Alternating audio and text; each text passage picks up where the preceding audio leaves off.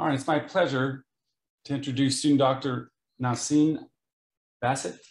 Student Dr. Baset is a KCU Anatomy Fellow. She was born and raised in Dallas, Texas, and graduated from A&M at the class of 2017 with a Biomedical Science degree. In her gap year, she worked as a clinical data specialist at UT Southwest Comprehensive Cancer Center, where she was first introduced to the endeavor of research.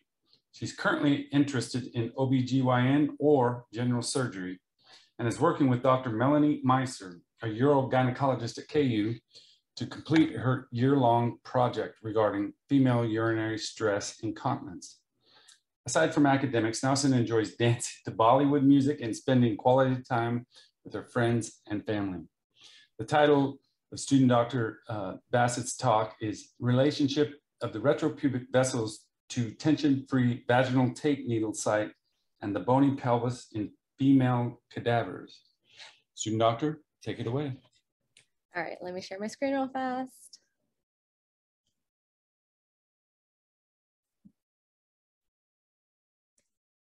Wait, that's not it, hold on.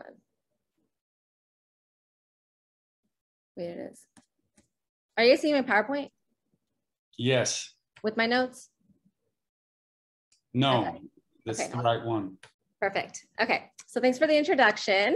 Like he said, my name is Nawsin Baset, and I'm one of the KCU Anatomy Fellows on the Kansas City campus. I'm going to go ahead and jump right in. So my study is, or the title of my project is called A Study on the Relationship of Retropubic Vessels to Pelvic Size During Sling Placement. I'd like to give a quick shout out to student Dr. Soraya Ramirez, Nafis Dean, Dr. Seegers, Dr. Ollinger, and Dr. Meister.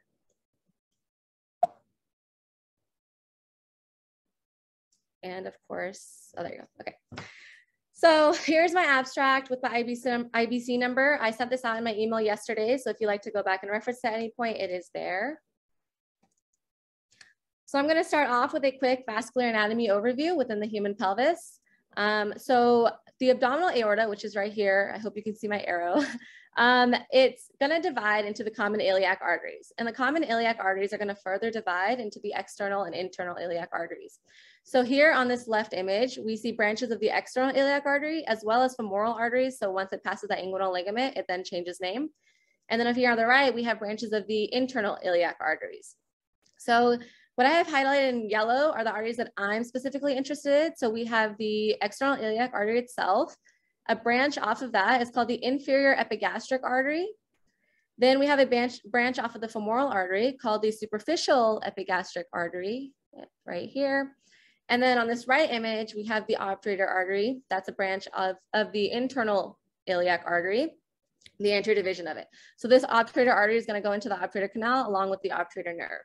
So you'll see why here in a second, why these four arteries are the ones that I'm interested in for my project. So let me go ahead and give an introduction of the retropubic midurethral sling. This is a surgical procedure done for the treatment of urinary stress incontinence. Urinary stress incontinence is defined as the unintentional loss of bladder control during times of increased pressure, such as when someone's sneezing, walking, running, laughing, etc. This occurs when the pelvic floor muscles weaken and is usually more commonly diagnosed in females. So as you can imagine, as a female ages, for example, like birth and hysterectomies, all these can cause the pelvic floor muscles to weaken and therefore causes urinary stress incontinence. Placement of the sling involves using a trocar that enters the vaginal epithelium, goes into the retropubic space and comes out the abdominal wall. Usually comes out 2 centimeters lateral to midline. One important thing to note during this procedure is the importance of keeping that trocar needle right up against the pubic bone so that we don't get further complications. So this inserting the needle creates 2 tunnels to allow for this mesh to be placed. And the mesh is going to actually lift up this urethra to stop the flow of urine during those instances of increased abdominal pressure. A well-known complication of this procedure is the retropubic hematoma, and that is what we're going to be discussing. So that procedure, the retropubic sling, is brought about in 1996 by Elmston and Petros. And since then, it's been widely used and it's been a popular treatment for women with urinary stress incontinence. So here we see a study done by Flock. It's titled The Hemorrhagic Complications Associated with Tension-Free Vaginal Tape Procedure. And in this study, 336 patients were, or sorry, that trocar or the mesh was placed in 336 patients. And of those 336 patients, 14 of them had a hematoma. Of the 14, 10 had resulted in a volume of 40 to 200 milliliters, and 4 of them resulted in a blood volume of 300 to 1,000 milliliters. Those with a hematoma size of greater than 300 milliliters were in severe pain and required surgical removal of the hematoma. So as you can see, this is very serious, and that is why we wanted to look into doing a project based on this hematoma. Later on, Muir did a study on the vessels in the retropubic region, and his study was called The Relationship of Tension-Free Vaginal Tape Insertion and the Vascular Anatomy. So in his study, he found the vessels that are at risk for puncture in this retropubic region, and it's the 4 that I had mentioned in the previous slide. So the aim of our study is to further clarify the relationship between these 4 major vessels and the trocar needle site, and to determine if there is a correlation with the pelvic AP diameter as well as the interspinous distance of the ischium. Our aim is to have a better understanding of the vascular anatomy of the females with different pelvic sizes, and in order to decrease complications of this retropubic hematoma that's associated with the procedure. So for objective and hypothesis, in our study, we aim to further explore the vascular anatomic relationship to the trocar tract in the retropubic space, and to determine if there is a relationship between the vascular structures and the bony landmarks of the pelvis. Our hypothesis is that there are pelvic measurements that could be used to establish which patients are more at risk for developing a hematoma, and therefore the surgeon should be extra cautious and follow strict guidelines when placing the mesh. So our study is clinically important because if we can find a correlation with these vessels and the measurements of the bony pelvis, then this may represent a clinically useful measure that we can use to determine which patients are at more risk of developing a hematoma. So moving on to material and methods, for our study, we used 13 female formalin embalmed cadavers, and all measurements were taken bilaterally. We used standard dissection tools found in the gross anatomy lab. Digital caliper was used for measurement, and all measurements were taken by a single investigator, which in this case was me. Due to the limited number of cadavers on the Kansas City campus, we didn't really use an exclusion criteria.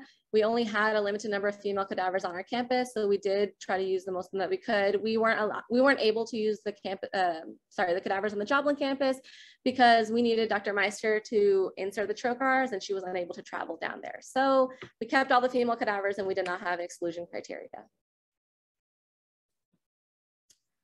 So continue with the methods. To begin, we had, like I mentioned, Dr. Melanie Meister. She came in and she placed this trocar needle exactly how it's normally performed using the surgical guidelines.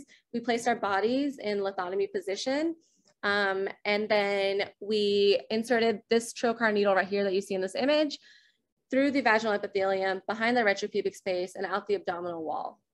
And again, this was 2 centimeters lateral from midline.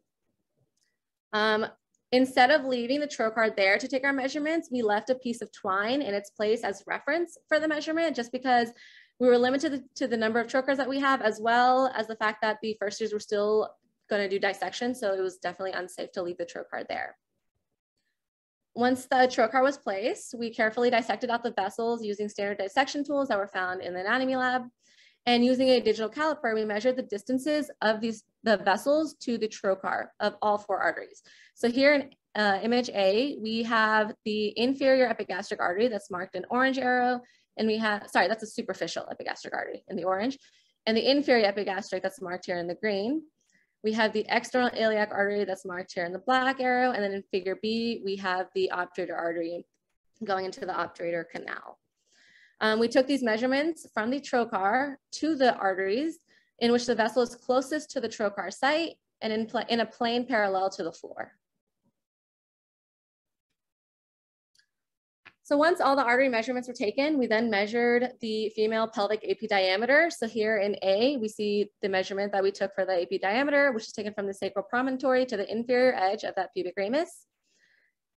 We also took the interspinous distance of the ischium measurement. So as we see in figure B, from one ischial spine to the other.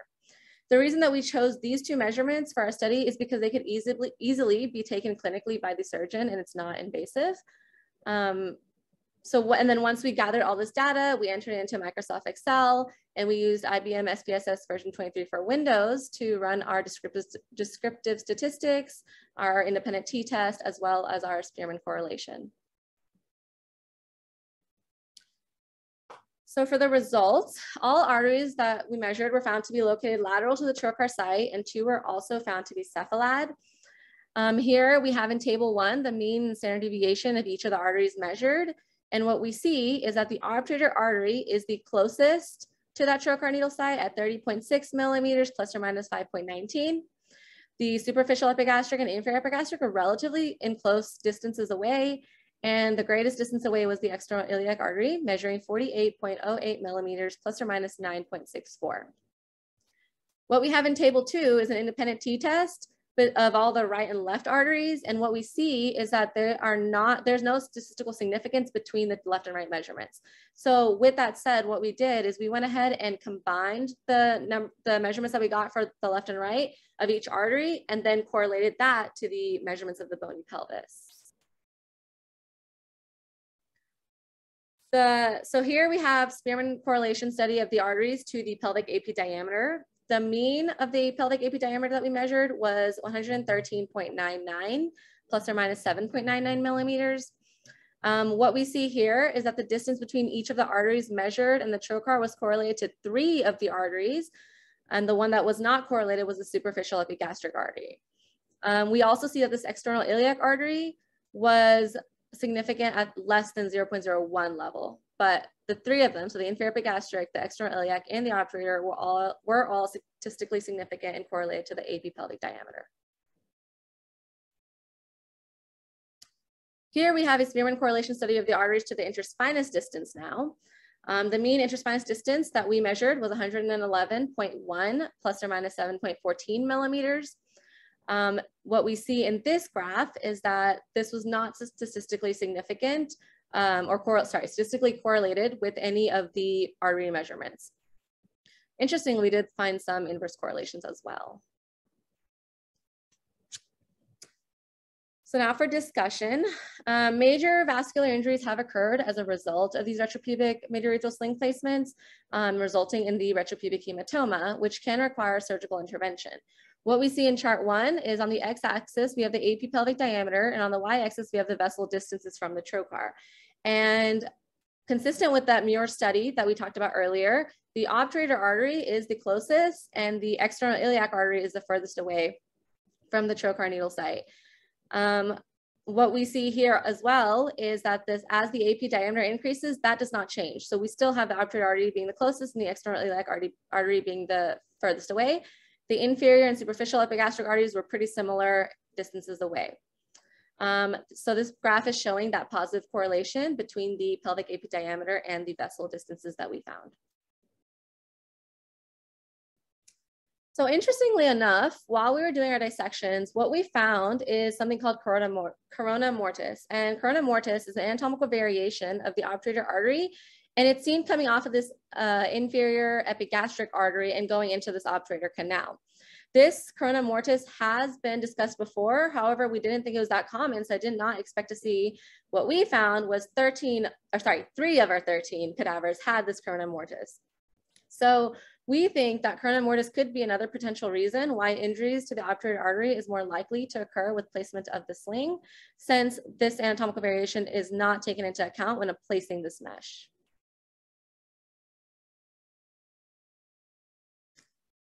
So for limitations of our study, or some of the limitations of our study, is the use of formalin embalmed cadaveric tissue, which does not always represent the natural relationship of a fresh tissue. The age and human population studied, the small sample size, unknown patient urogynecologic history, and dissections could have also altered the surrounding tissue, which resulted in skewed measurements. And of course, as always, the possibility of human error. So for future direction, future areas of study should include viewing the vessel via an ultrasound, repeating it with fresh cadaveric tissue to measure the distances more accurately, studying the retropubic veins, which I think would be really interesting to do, just because since we all know hematomas can result in any type of injury to any blood vessel, and all we have in the literature is discussing the arteries, but we have not discussed any of the veins that could be associated to this complication. So that has yet to be assessed. I think that'd be a really cool direction to take that, or take the study. To get a more diverse sample, since most of our cadavers were in the older age range as well as Caucasian. And then to exclude patients with previous gynecologic surgery, which again, we didn't do because we were limited to the amount of information that we had, but also that we only had 13 cadavers. So we didn't really include that exclusion criteria.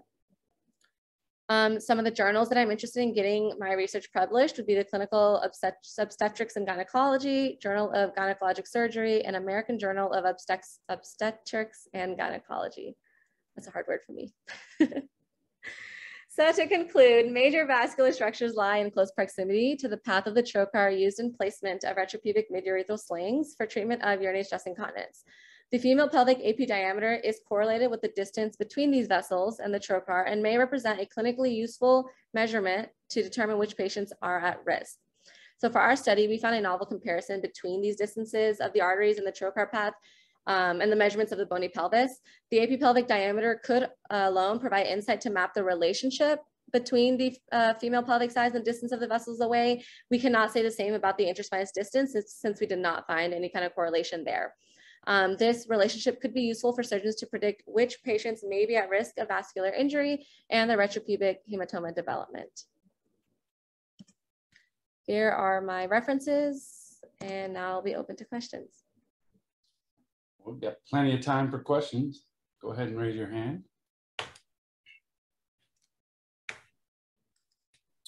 Or feel free to just chime in. I'll chime in. Can you go back to your limitation slide? Yes, I can. I think I stopped sharing. Let me share it again. This one? Yep. So just for the sake of when we go to put this into a manuscript, use of a formalin cadaver, formalin embalmed cadaver is not a limitation. I mean, and the way you do that is because, I mean, I've been doing this forever, and there are several studies that cite that the difference between it being formalin fixed versus fresh versus like soft preserved, it doesn't alter to a degree that it would be listed as a limitation in a study. Okay. Age, definitely. I was iffy about the small sample size because I know I've read so many cadaveric studies and they're all pretty limited.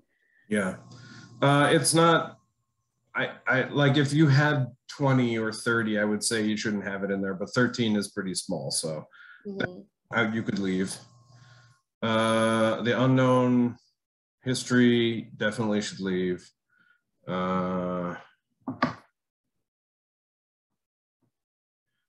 When you say dissections may have altered the surrounding tissue, what specifically, like?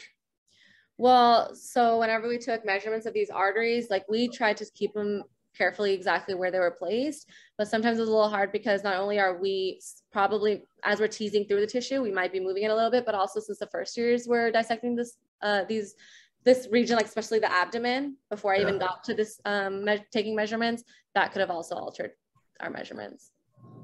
So maybe, and then human error, I don't think you need to list that as a limitation either, unless you're not having robots run your next project. Okay, so take out.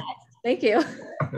Other than that, I thought that was a very good talk. I was really pleased with the presentation. It looked really good. Thank you. Appreciate it. Tatiana? Hi, I don't have a question. Just wanted to say great job. Thank you. Appreciate it. Any other questions? Well, if not, let's thank student Dr. Baset. Thank you so much. Thank you all for attending today. Really appreciate it.